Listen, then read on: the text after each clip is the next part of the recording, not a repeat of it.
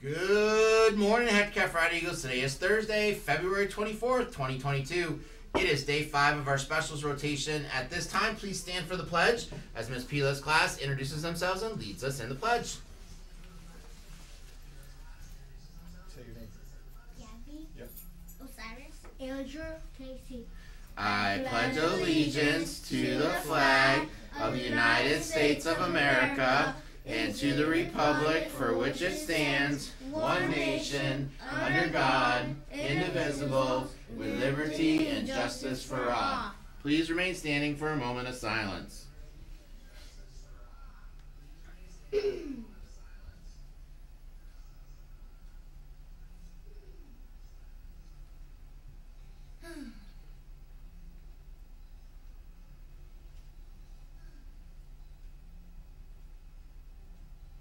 You may be seated. All right, we're back, and it is Thursday, my favorite day of the week because it's PLC day. Oh, it is today. So, and that's when teachers are doing some more learning and looking at data and things like that. Because even teachers, students are lifelong learners, so everybody can learn to be a little bit better every day. Get better every day. Speaking about being better, you've been giving us some words of motivation. Yes, you know, we're always talking about our 3 R's: being respectful, being responsible, and ready to learn. And this week, we really wanted to focus on that word respect, and then talk about examples. You know, yesterday I talked about making sure you're waiting your turn, raising your hand to speak, being respectful there, and then also using your manners, those please and thank yous, as being respectful there. So a couple more examples today, kind of how you could show respect is, you know, one thing we always kind of talk about is following directions. It could be from a staff member, from your teacher, and not only just following directions, but following directions the first time. So it shouldn't be, you know, the teacher asks you, hey, can you take out your pencil? Oh, please, can you take out your pencil?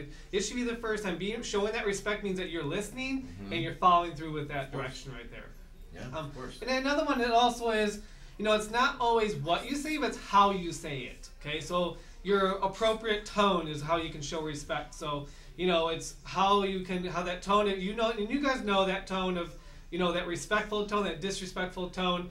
So it's not always what you say, but it's how you say it, and it's always kind of have that expression of either your physical expression right there, or your vocal expression of how you say it there, of how we can show respect. I also want to talk about respecting our school environment and with our uniforms. So just remember that here at Hector Cafferata, we do have a uniform policy, a dress code policy, and we want to dress for success. Yes, you know what I mean? absolutely. The more likely that we are dressed appropriately and professionally, the more that we're going to learn. So just a couple reminders.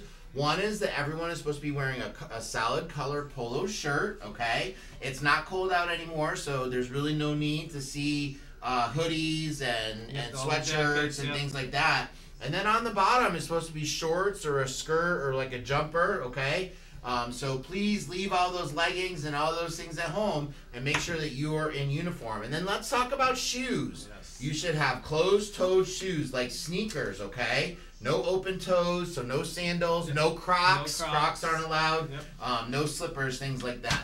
If you have questions about the dress code, you be sure to ask Mr. Lucutter. So that goes right within the following directions of respect right there. Exactly. So showing that respect is so make sure you let your parents know too, and we'll be sending out a reminder to them as well. Okay? Yep, all right, we do have some birthdays today. Okay, happy birthday to Angel Butrago in grade 4, Caleb Gomez in grade 5, Gabriel Hernandez Lopez in grade 2, and Ronald Rodriguez Ramos in grade 1. So happy birthday. Yep, we hope you all have a fantastic day. And then crew, what's for lunch today?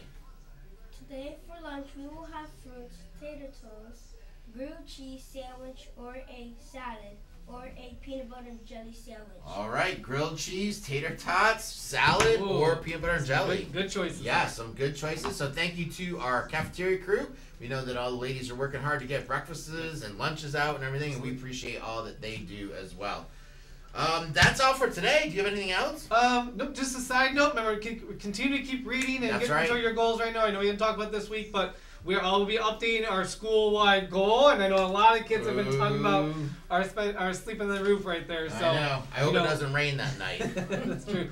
But remember, we are going to be also recognizing those top word count classrooms, those most improved classrooms. So continue to read, and then take those tests so your word count can We get those 30 million words, 30 million words. All right, don't forget to be respectful, be responsible, be ready to learn. But most importantly, remember what? Smiles are free! Smiles are free, so share one with a friend. Have a great day, everybody. Happy Thursday, guys.